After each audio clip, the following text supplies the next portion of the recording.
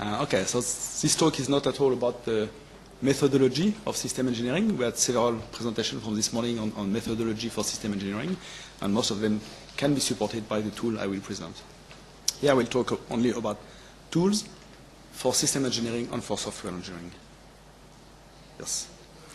So for system engineering and software engineering, of course, there is a need to increase the efficiency. We had several slides today and the day before on that. The means are similar. First,